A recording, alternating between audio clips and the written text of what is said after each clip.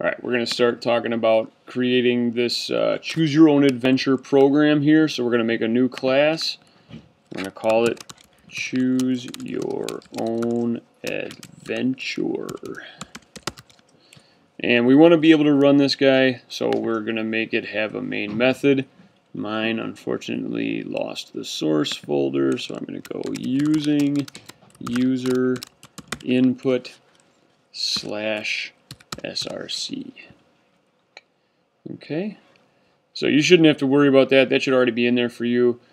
Choose your own adventure is the name of the class. Main method. We're going to finish that, and we get something like this. So the first thing that we want to do is inside of the main method, we want to tell it to make a new choose your own adventure object. So we're going to make new choose your own adventure object. So that's inside of the main method, and that's all that we're going to do inside the main method. Okay, so that's done right there. So then inside of the class, we're going to make a couple scanners. One for reading strings, so string reader.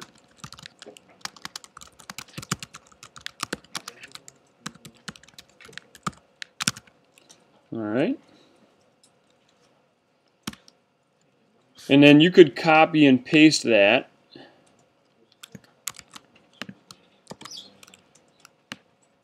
And also create it, or change the name of it to number reader. And then we have two scanners that we can use in case we want to read strings or in case we want to read numbers eventually. Okay? Scanner is underlined because why? Because it needs to be imported. Okay, good. So we just mouse over that, tell it to import scanner for us.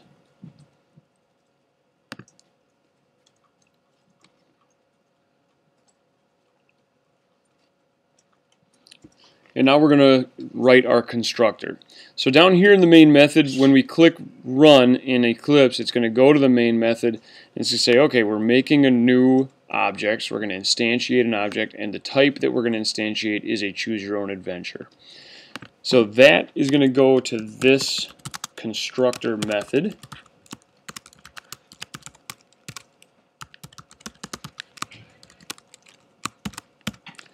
And what we're going to do in there is basically give the introduction to our story. Okay? I'm going to minimize this Project Explorer so that you guys can just focus on the programming here.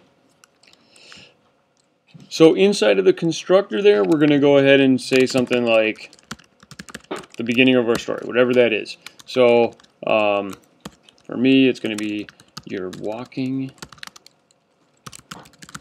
down a dark hallway.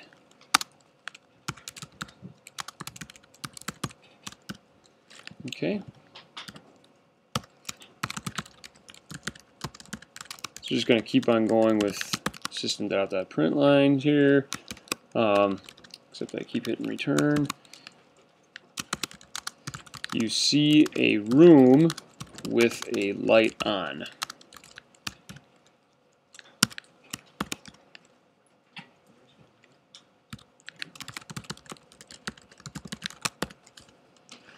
And then we'll say something like, do you want to go in the room or continue in the hallway?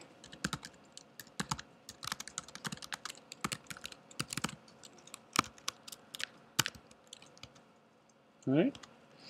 And so now the user has their first choice, but we want to do like kind of an even better job of prompting for that. So I'm going to do another system.out.print, and then I'm going to put in here enter hallway. Okay, but I'm going to put that, there is a way to get quotes in there, but I'm just going to put these apostrophes in there. If you do accidentally put quotes, it'll screw things up because it'll think that hallway then is a variable. Okay, so use single quotes there. So enter hallway or, bless you, room. Bless you. And then the user is going to make a choice. So I'm going to create a string variable called choice. Okay, that's equal to, I'm reading a string, so I'm going to use my string reader and get the next input or next line. Okay, so this is the way that we're going to kind of do each of our story parts, and each story part is going to be in its own method. So this is going to be, you're walking down a dark hallway, you see a room with the light on, do you want to go in the room or continue in the hallway? Enter hallway or room, that's their choice. So we're going to call it a variable choice and input that option, input whatever they type in. And then we're going to make a decision in our program, which we introduced last week, how to make a decision. All right, so the way we do that is with an if. All right, and what we're trying to look at here is the choice that they made. So we're going to use choice and see if it equals hallway, and then we're going to see if it equals room. Okay, so the way that we do that with a string is we use what's called the dot equals method. Okay, so string defines this method called equals, and we're going to say if choice dot equals, and then in quotes, so it's another string that it's going to be equal to, hallway.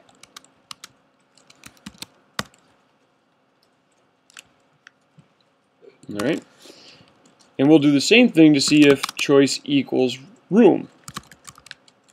So if choice dot equals, bless you.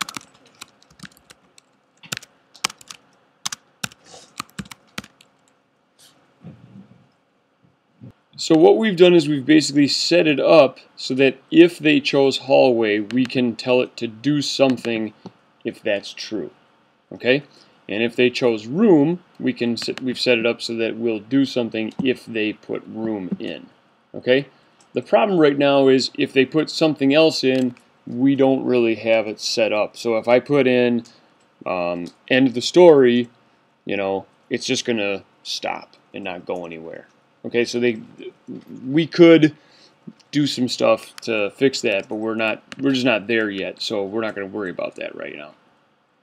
All right, so then we want somewhere for this thing to go, and we kind of looked at the web of the story on the board here, but basically the idea is that I need methods, so I'm going to make another method down here, okay, that is going to represent my hallway story. Okay, so we need methods where we're going to tell the rest of our story, or the next part of our story. Okay, so I'll have a hallway story, and I'll have another method called room story.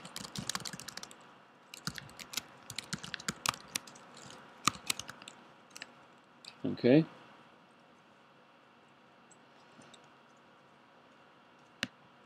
Am I going too fast? Yes.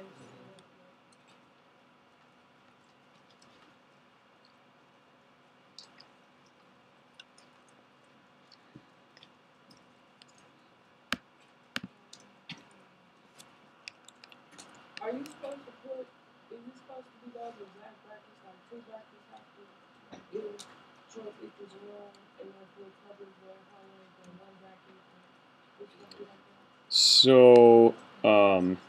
So there's a decision being made here to see if choice equals hallway. This bracket defines all of the instructions that are going to happen if that's true. Okay? This bracket defines all of the instructions that are going to happen if choice equals room. This bracket is the end of our constructor. All right? And so after the constructor, then we're making a new method called hallway story. And these two brackets are surrounding all of the instructions that are going to go in the hallway story.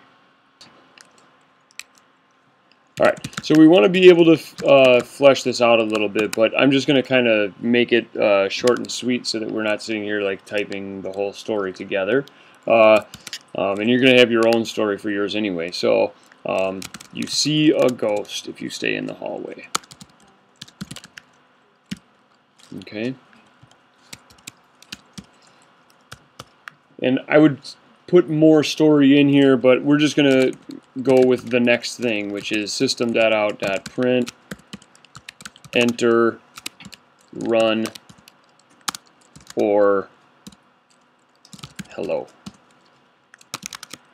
Okay, so basically it's like you have the options of either running away from the ghost or saying hello to the ghost. All right, and what you should be noticing now is that we're going to be following the same pattern that we're finding up here.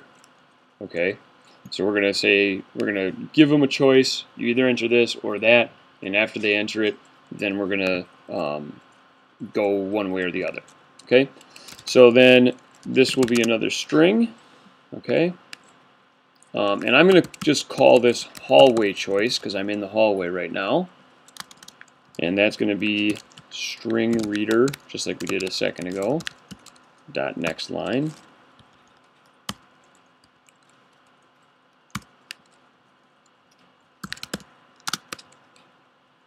Okay.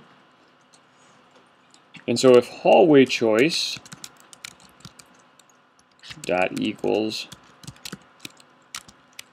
run, then we're going to do something. And if hallway choice dot equals hello, then we're going to do something else. All right, let's just worry about this right now. Okay, so do you understand that that's the same sort of structure as what we had in the constructor?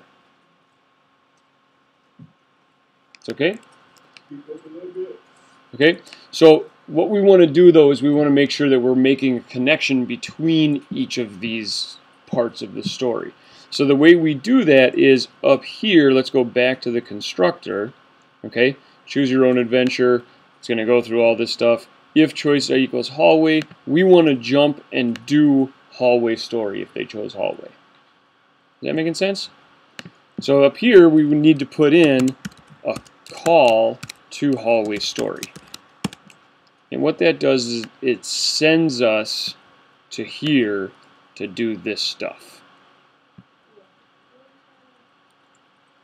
Okay, so that is what I've added inside of the constructor.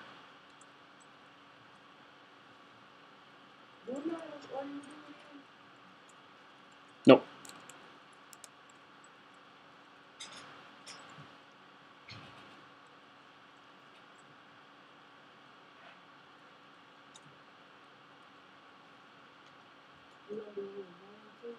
Yeah, so we would do it with room as well, right? So we have this method down here that I already created called room story. Okay, now there's nothing in there right now, but I think it makes sense that if they chose room, that we'd want to go to the room story. Okay, and then there would be stuff in there to tell the story about what happens when you go in the room. Okay, eventually we're going to get into a method where there are no options because we reach the end of the story, right? Where it's just like, you know, the ghost does something terrible, end of story, you know? Or the ghost is a friendly ghost and whatever, you know, it's like you guys be as creative as you want with this thing, but what I want to make sure you understand is we're using a scanner to get input, and then we're making a decision about that input, and depending on what they chose, so choice could either be hallway or room, and if they chose hallway, then we're going to go to the hallway story. If they chose room, then we're going to go to the room story. So I'm not going to do much in here. I'm just going to say, okay, you're in an empty room. Okay, pretty exciting story. And then we're going to go ahead and run this thing. And we'll come back and examine the code a little bit. But right now, this is where we are. You guys understand that? You're walking down a dark hallway, you see a room. Do you want to go in the room or continue in the hallway? Enter hallway or room. Okay, I want to go in the hallway.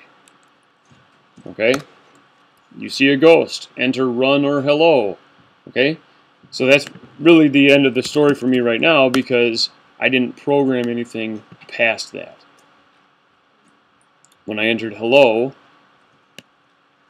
it figures out that I entered hello up here, but it doesn't do anything after that because I didn't put any instructions in right here. Okay?